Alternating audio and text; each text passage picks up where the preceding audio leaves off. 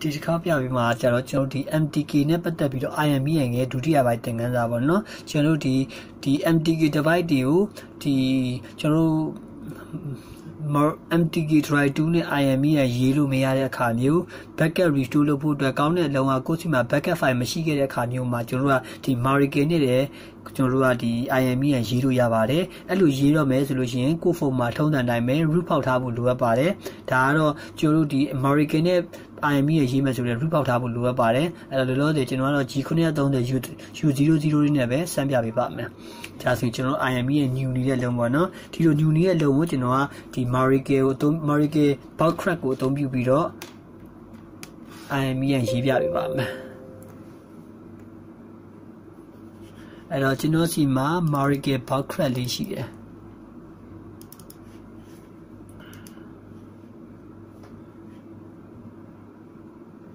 ကျွန်တော်ကဘယ်တက်ထဲကိုသွားရမလဲဆိုလို့ရှိရင်သူက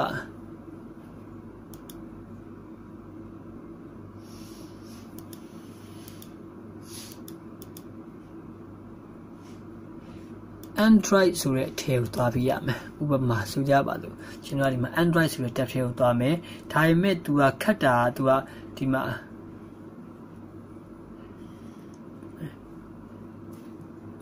ဒီနေရာလေးမှာကျွန်တော်ပြီးရင် control ရဲ့ M ရဲ့တွဲနှိပ်လိုက်မယ်နော် control ရဲ့ M ရဲ့ကိုနှိပ်လိုက်လို့ရှိရင်ဒီနေရာလေးမှာပြောင်းနေတဲ့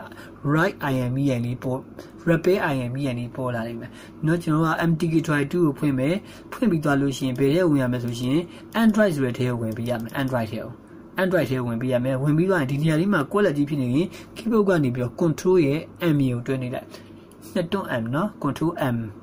ကိုနေရင် repair IME ရဲ့ဆိုတာပေါ်လာနိုင်မယ်အဲ့ဒီဟာမျိုးကျွန်တော်ကယူရမယ်ကျွန်တော်တို့ကဒီ spectrum of IME ရဲ့ရေးမှာမဟုတ်ဘူးဘာလို့ရေးမှာဆိုရင် MTK ကိုရေးမှာ MTK ကျွန်တော်က2 U ပဲယူရတော့မယ် MTK 2 U ရွေးရတယ်အောက်မှာကိုရေးဖို့အတွက် IME ရဲ့နံပါတ်တွေလာပေါ်နေပြီအဲ့ဒီမှာ IME ရဲ့တစ်ခုပဲရေးနှစ်ခုပဲပြီးရေးကိုရေးနေတာရှောက်ရေးလို့ရတယ်ကျွန်တော်တစ်ခုလောက်စမ်းရေးပြရမယ်အခုလောလောဆယ်ကျွန်တော်ရဲ့ဖုန်းက IME ရဲ့ new နေတာ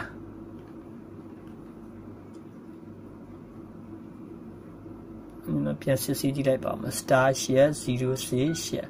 IME ရဲ့ new နေတဲ့လုံးပေါ့နော်ဒီလုံးကိုကျွန်တော် IME ရဲ့ရေးဖို့အတွက် MTK try 2နဲ့ရေး sorry Marike နဲ့ရေးမယ်ကျွန်တော်ရေးချင်တဲ့နံပါတ်တွေရှောက်ရေးပြမယ်ကျွန်တော်ဖုန်းနံပါတ်တွေရှောက်ရေးမယ်450 164 1234ရတယ်နော်ကကိစ္စမရှိဘူး09 008 358 605တစ်နှစ်တော့ဒါဆိုရပြီကျွန်တော်ဒီကောင်ကို step button နှိပ်ပြလိုက်မှာပြီးလို့ရှိရင်နော်ပေါ်နေတင်မှာ step button နှိပ်လိုက်မှာ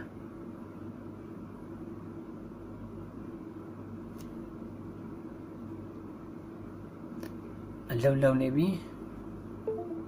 ဒါဆိုဖုန်းမှာ reboot ကျသွားပြီဖုန်းမှာ reboot ကျသွားပြီဒီ empty Marike ဘောက်မှာလည်း तू ကဘာလာပြနေမှာဆိုလို့ရှိရင် तू ကဒီ repair IME